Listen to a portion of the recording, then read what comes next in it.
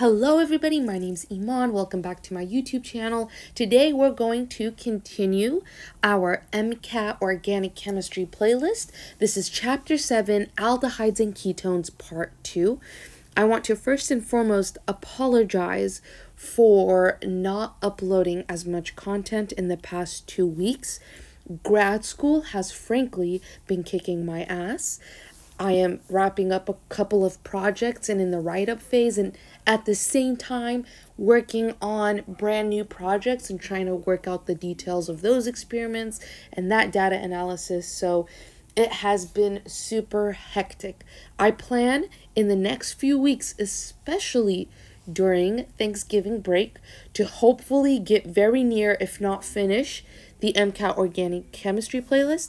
I also intend on completing the last 2 chapters for MCAT physics and also refilming 2 videos for MCAT general chemistry because the audio quality was really poor. And so I hope on making a lot of MCAT content in the next few weeks.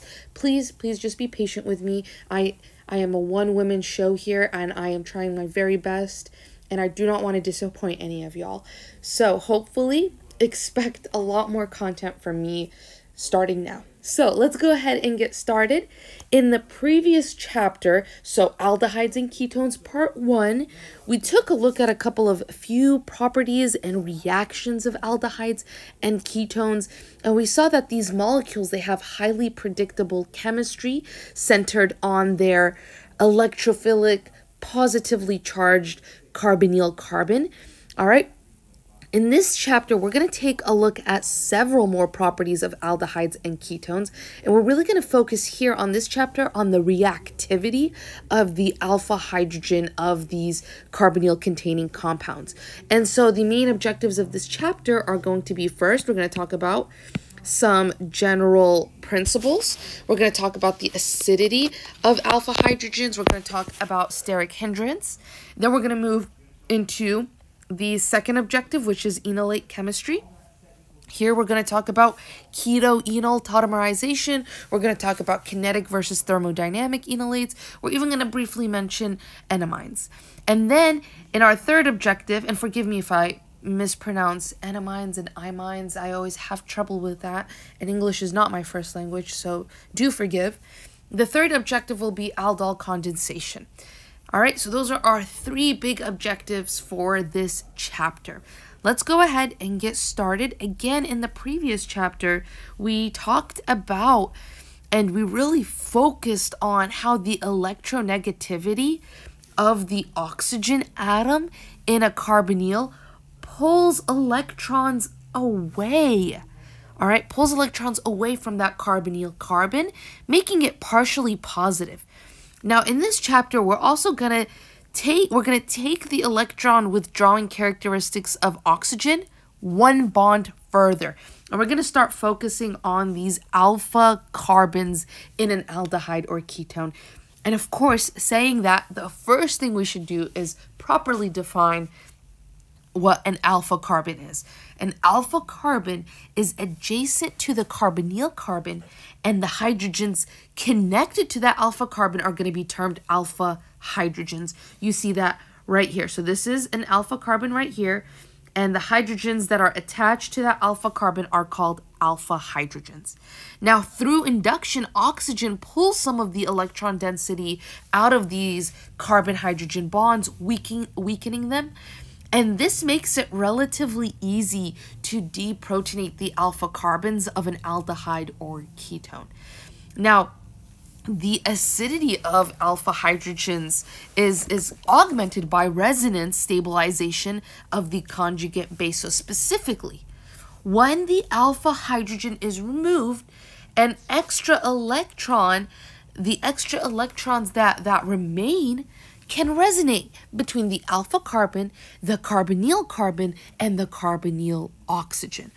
All right, so we can see that if we draw this out. Okay, so that's what we're going to do. If we have, for example, this right here, this ketone, all right, here is our carbonyl carbon. Here's our carbonyl oxygen. This carbon right here would be an alpha carbon. All right, if we had, say, a hydroxide ion that comes in, swoops, and takes that hydrogen, right? The hydrogen would dump its electrons here, all right? You would have electrons right there. So you can think of it as a negative charge. You have these 2 electrons right here, and what you can have is some resonance that happens, again, between the alpha carbon, the carbonyl carbon, and the carbonyl oxygen. Now, what does this do? This increases the stability of the enolate intermediate. All right, and we're going to talk about that here in just a second as well. But through this resonance, the negative charge, what you notice is it can be distributed to the more electronegative oxygen atom. And the electron withdrawing oxygen atom thereby helps stabilize the carboanion. All right, carboanion is just a molecule with a negatively charged carbon atom, which is what we see here in what we drew. Now, when in basic solutions, alpha hydrogens will easily deprotonate. All right.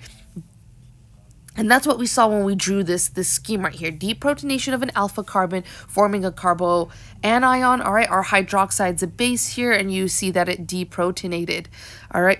That alpha hydrogen was easily deprotonated. Now, the alpha hydrogens of ketones, they tend to be slightly less acidic than those of aldehydes if we were to compare, and that's due to the electron donating properties of the additional alkyl groups in a ketone. So this was a ketone, all right? It has 2 R groups, 2 variable groups, whereas in an aldehyde you'd have 1 R group, and you would, this is 1 R group, this is a second for a ketone. In an aldehyde you'd have 1 R group, 1 variable group, and then a hydrogen.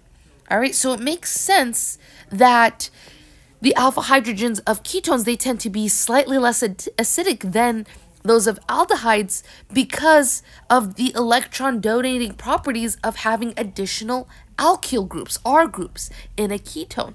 And this property is the same reason that alkyl groups help to stabilize carbocations.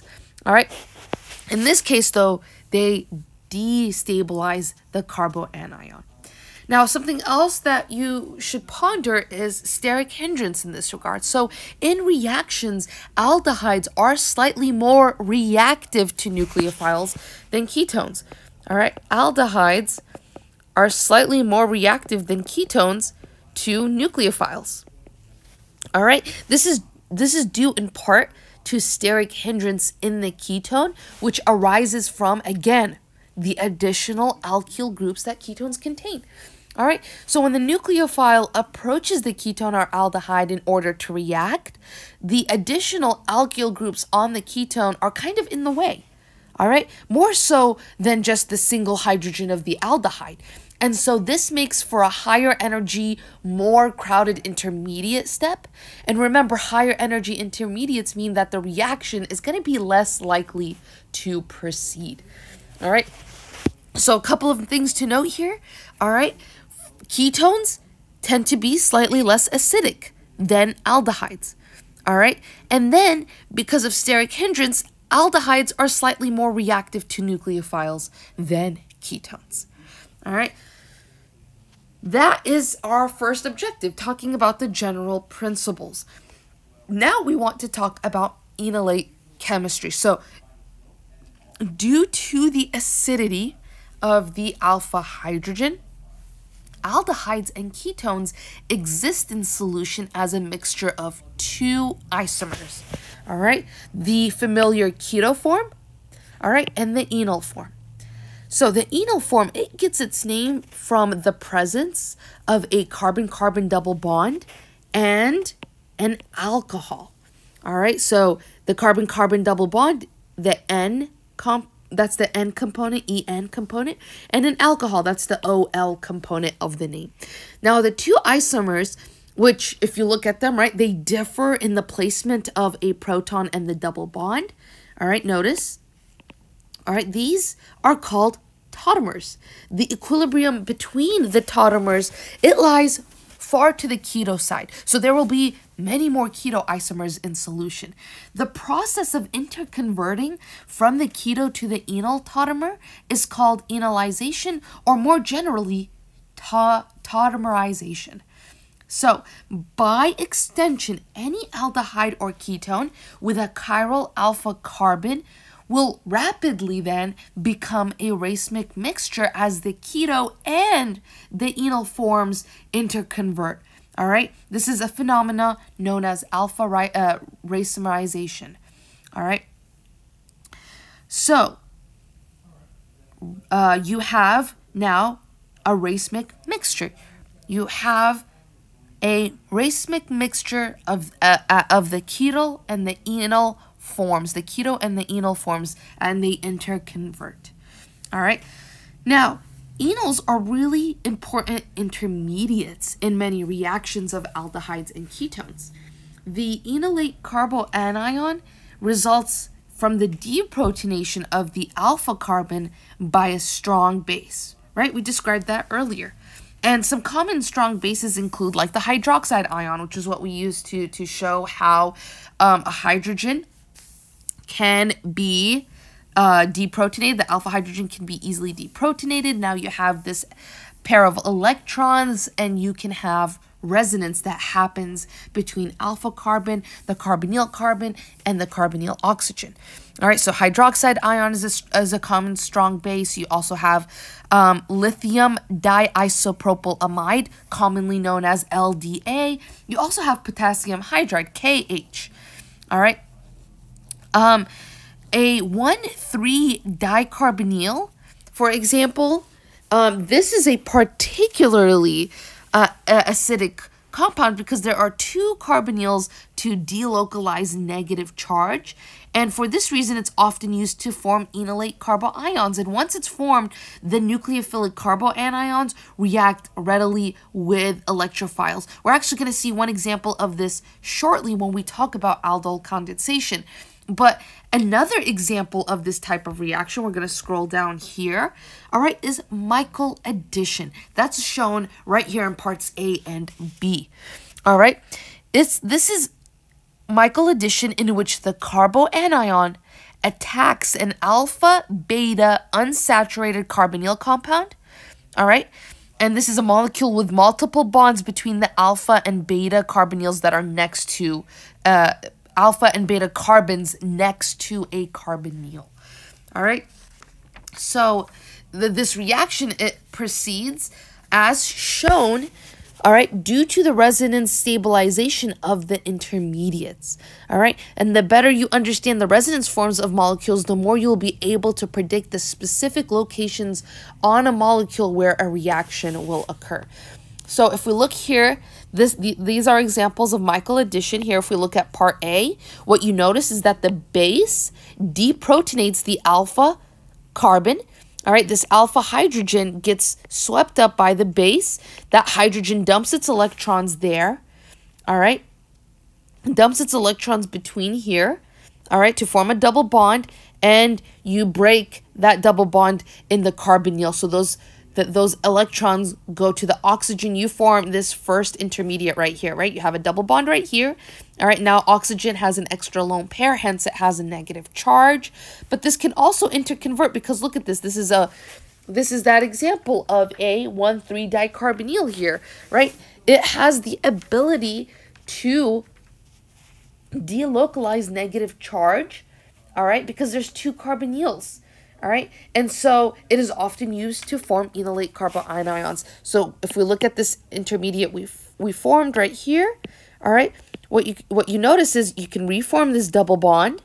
All right, you can reform this double bond. This double bond can move over here, and then you can break this double bond as well. All right, and so you get this form in addition.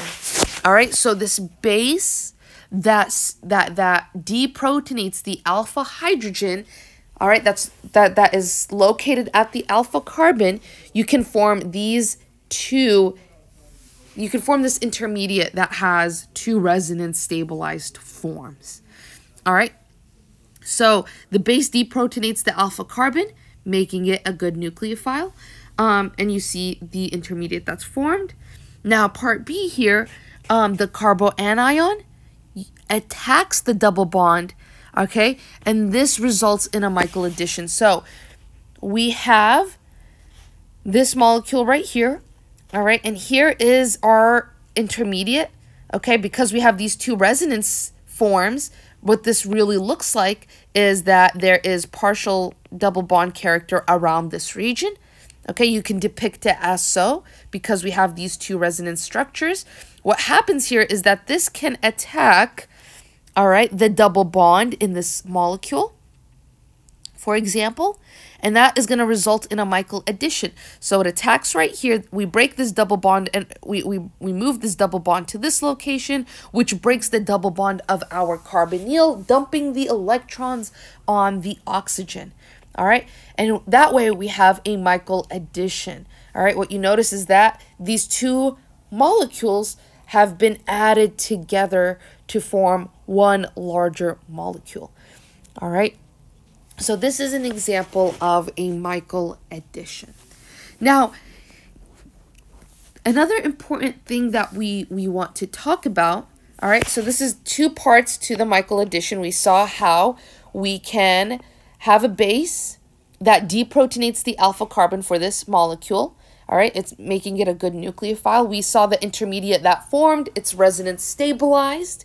That resonance stabilized intermediate can then attack, all right, the double bond of another molecule that you have in the mix. Okay, and now you get a Michael addition. Something else that's important to talk about in this section about enolate chemistry is kinetic and thermodynamic enolates. So, given a ketone that has two different alkyl groups, for example, each of which may have alpha hydrogens, two forms of the enolate can form, with the carbon-carbon double bond between the carbonyl carbon and either the more or less substituted carbon. Right? We kind of see this here.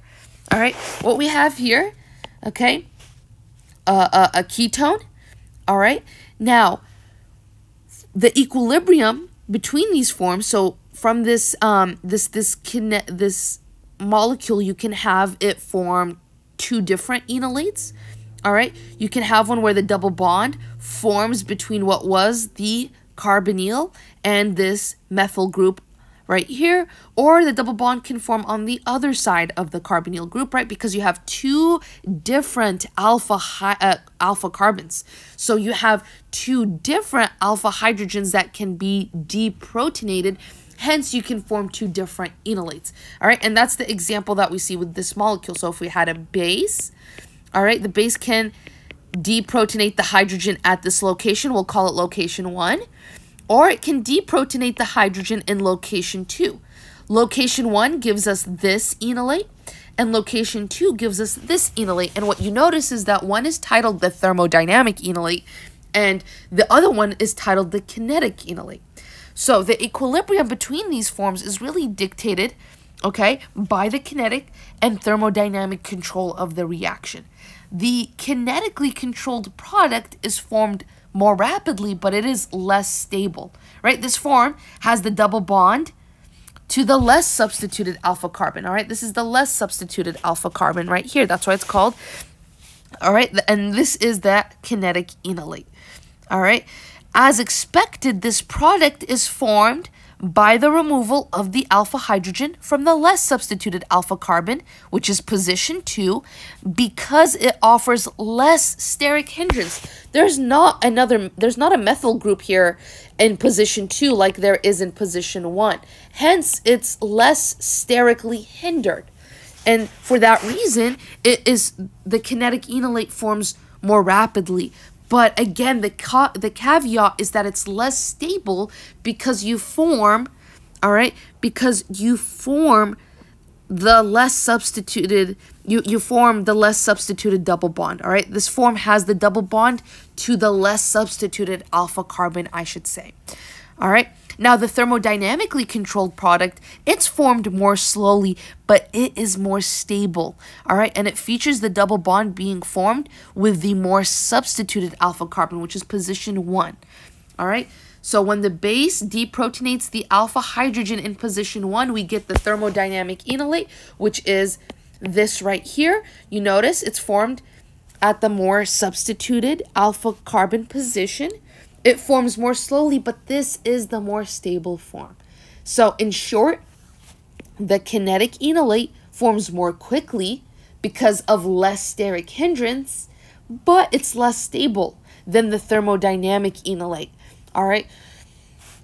So each of these two products, as you notice, it's going to be favored by different conditions. The kinetic product is favored in reactions that are rapid, irreversible at low temperatures, and with strong sterically hindered base.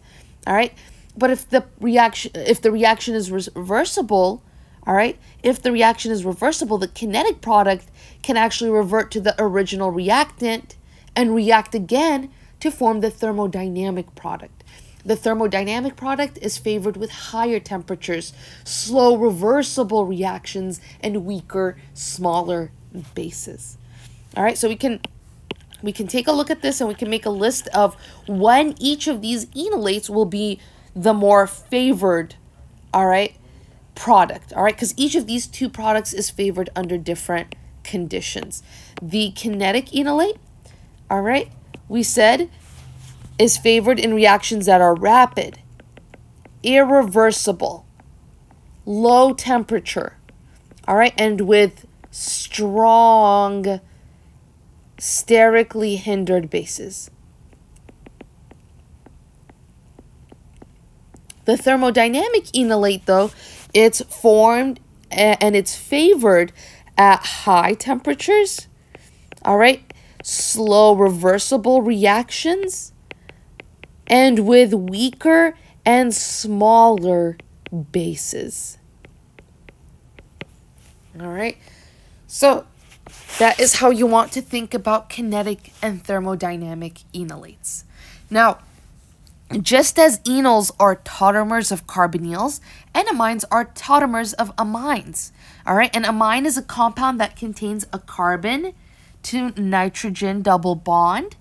All right, the nitrogen in the amine that, right, you see right here, all right, may or may not be bonded to an alkyl group or other substituent, and through tautomerization, right, so the movement of a hydrogen and a double bond, amines can be converted into enamines. All right, kind of like what you see here. So on the right is the amine form, which is thermodynamically favored over the enamine form, which is on the left right here. So again, tautomerization can happen also with nitrogen-containing compounds, these enamines and amines. Fantastic. With that being said, all right, those are all the main parts of Objective 2. All right, now what we can do is move into Objective 3, our final objective, and talk about aldol condensation. So this is another really important reaction you should know for the MCAT. This reaction follows the same general mechanism of nucleophilic addition to a carbonyl that we've seen in previous chapters. So in this case, however, an aldehyde or a ketone acts both as an electrophile in its keto form and a nucleophile in its enolate form. And the end result is the formation of a carbon-carbon bond. Now, what you see here, all right, what you see here is the aldol condensation reaction. We're going to take it step by step. So, when an acetaldehyde, also known as ethanol, is treated with a catalytic amount of base, an enolate is produced. Now, the enolate is more nucleophilic than the enol because it is negatively charged. This nucleophilic enolate ion can react then with the electrophilic carbonyl group of another acetaldehyde molecule. All right, and the key to this reaction is that both species are in the same flask. So the product is 3-hydroxybutanol, which is an example of an aldol. An aldol is a molecule that contains both aldehyde and alcohol functional groups. All right, and note that this mechanism, it's still called an aldol reaction even when the reactants are ketones. So here what we see is the aldol condensation, the first step, which is forming the aldol. All right. And just like we worked through this, right, we have an acetaldehyde. It's treated with a catalytic amount of base, and we have an enolate that is produced. All right. And then the enolate is more nucleophilic than the enol because it's negatively charged. All right.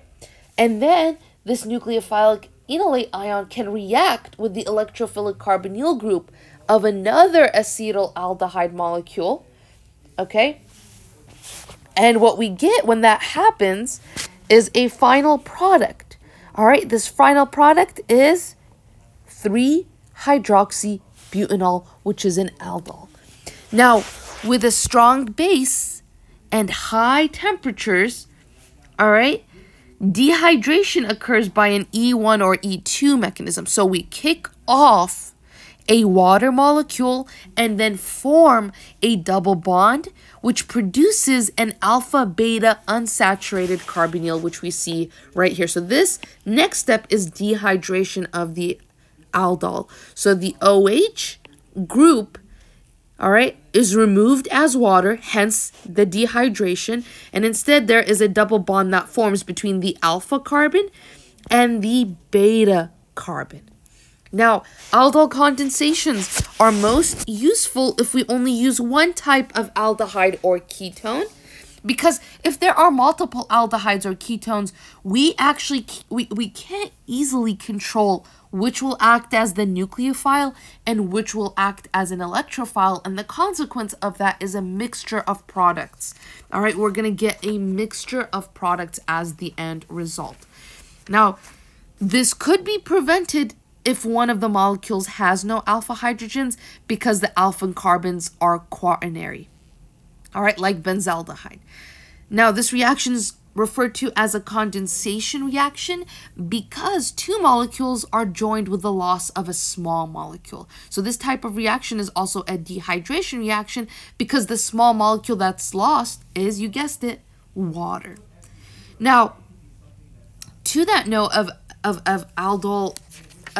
aldol condensation reaction, we can also talk about a retroaldol reaction. The reverse of this reaction, you guessed it, is called a retroaldol reaction.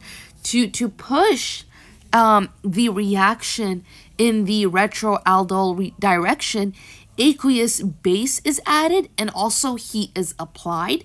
And the retroaldol reaction is useful for breaking bonds between the alpha and beta carbons of a carbonyl.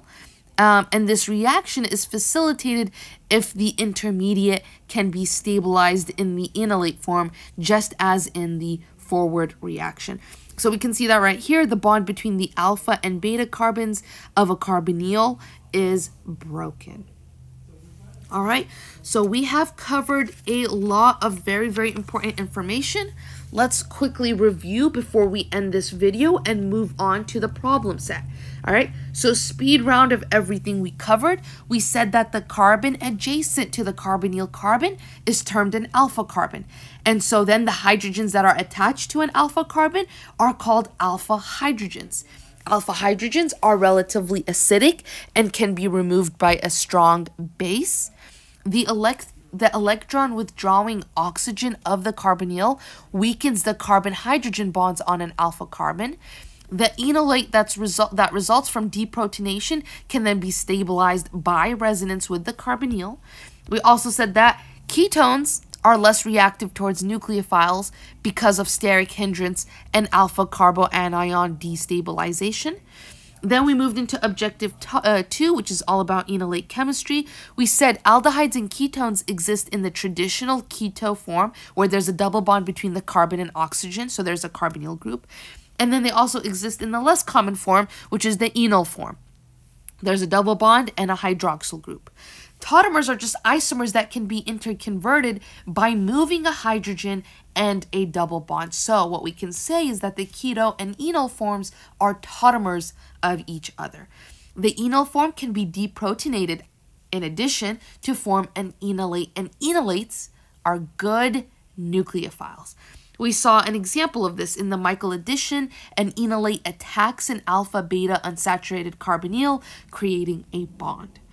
All right. Something else that we made mention of is the difference and the comparison between kinetic and thermodynamic enolates.